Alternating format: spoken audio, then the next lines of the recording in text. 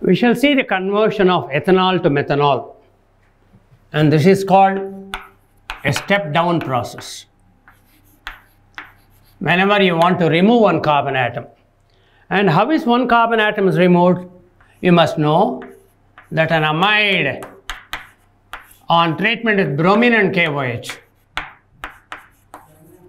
and it is converted to NH2. One carbon atom goes away, and this is a very famous example of Hoffman bromamide degradation.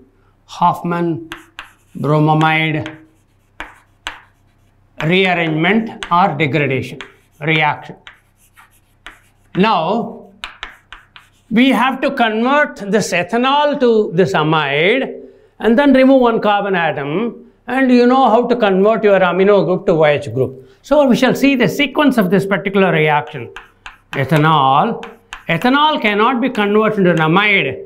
Amides are obtained only from the acids. So we have to convert this into an acid.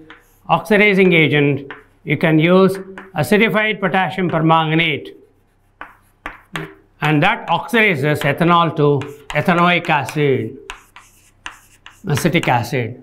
Now this acetic acid or ethanoic acid can be converted into CH3CONH2.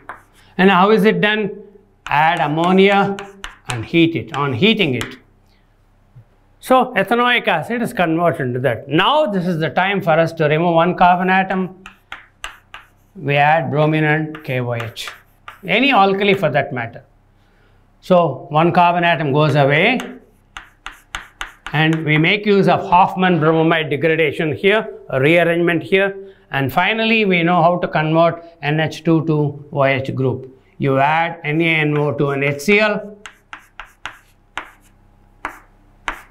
HNO2 is unstable, therefore you have to take a mixture of NaNO to an HCl, wherein NH2 group is converted into the OH group here, So that is how ethanol is converted. So please remember, in a step down process, we have to make use of an amide. Amide on treatment with Hoffman bromide degradation is converted into amine. In a step-up process, we have to use potassium cyanide.